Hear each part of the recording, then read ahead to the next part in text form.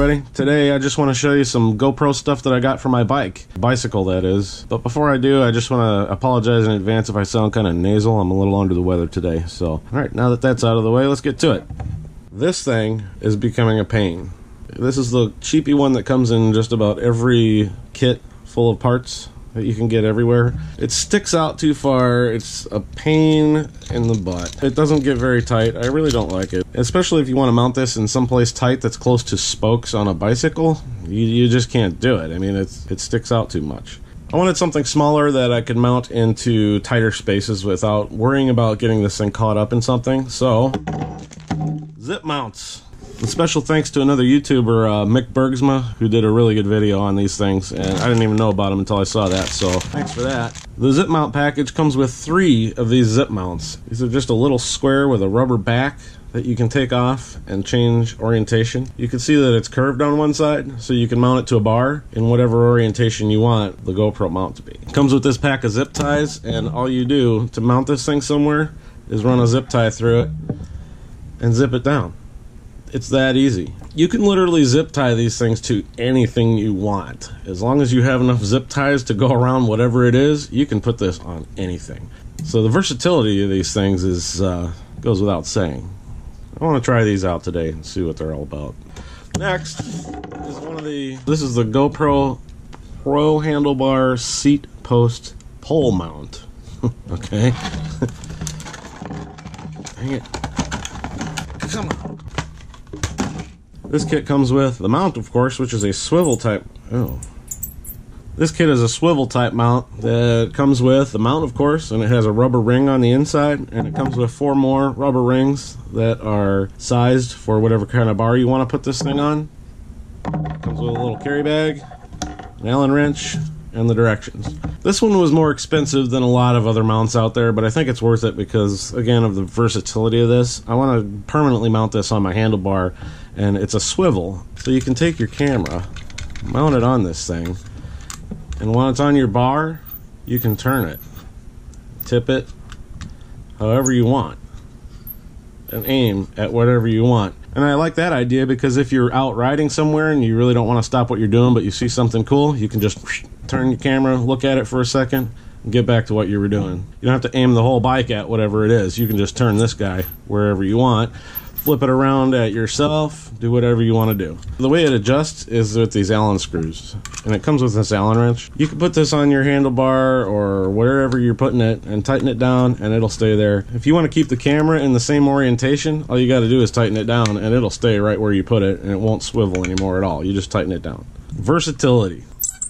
Oh, God, that's like nails on a chalkboard. 3M silicone paste.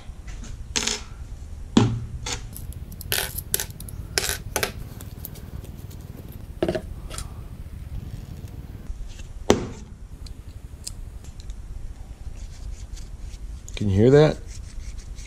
Nice and quiet. Sweet. Wow, that feels like a little miniature fluid head for a tripod. Cool. Next, for long trips, the Eboot solar charger. This is only about the size of a cell phone, and it works awesome for GoPros. I was in the middle of a field doing about a 5-hour time lapse with this not too long ago, and it powered up the camera perfectly. At the end of it, the camera was still at 100%, and this thing was only down by 1 bar. You can turn this on. It's fully charged right now. It's got a light on it. It has both micro USB and USB, and it also has another USB on the side. To charge this, you just plug it into either side. It doesn't matter. It'll charge, or it'll take solar power. Now, the solar power on this thing, it doesn't charge this unit very quickly. It'll have to be in the sun all day long for it to actually charge this unit. What this is mainly meant for is to supplement the battery power you already have. As long as this thing has direct sunlight, it won't drain at all. It just basically keeps it at where it's at. The internal battery will last a very long time if you plug anything into it. That's why I brought this out for this video, because if you're a backpacker or a camper or a cyclist and you wanted to shoot some video on your bike for a long trip or something like that, It's got a carabiner on it. You can clip this to anything on a long ride and be able to power your electronics on your bike for a very long time, for probably all day. This thing's about the size of any smartphone, so pretty much any smartphone holder will work, or you can clip it to a bag or a pack or whatever you want to do. In fact, for size comparison, there's my phone. This is an HTC 10, and they're pretty close to the same size. This is actually a little bit smaller. So yeah, this is a great little backup power source to have if you can't plug in somewhere. In fact, on that note, it doesn't have to be in the sunlight.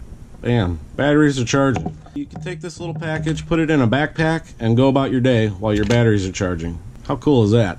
This Wasabi charger, by the way, works excellent. I have had this for a couple months now. It charges both the Wasabi batteries and the GoPro batteries, and I have not had a single issue with this thing. Well worth it. Lastly, the other piece that I want to bring on my bike trip just to try it out is this Blackbolt Eboot Blackbolt BA20 panning device. It's good for just motorized panning and time lapses, but it makes noise, and the camera's definitely going to pick that up. So be mindful if you use one of these things that your audio's pretty much going to be useless. But I just thought it would be pretty cool to bring it on the bike and get some sort of panning in motion type shot and see if it works. If it works, it works. If it don't, it don't. I'm just going to try it out. Oh, one more thing. I want to talk about this dive case really quick. When I bought my GoPro, the salesman went on and on and on and on about how waterproof this GoPro Hero 5 is, and how tough it is, and how much I didn't need this. He talked to me about 10 minutes trying to talk me out of this. Well, I got news for you, buddy. I'm sure glad I got this, because if I didn't have this, you can see how banged up it is. This took a spill down the road at 45 miles an hour, and I did have it tethered. I just didn't have it tethered good enough. That's my fault. But this thing did its job. That's exactly why I bought this, was not to go deep sea diving. If I didn't have this, my camera would have been busted to crap. I mean, it's $50 to protect a $400 camera. Come on, this is a no-brainer. It saved my camera, no doubt. Now, it is a gorgeous day outside, so I want to get outside and ride, so let's go.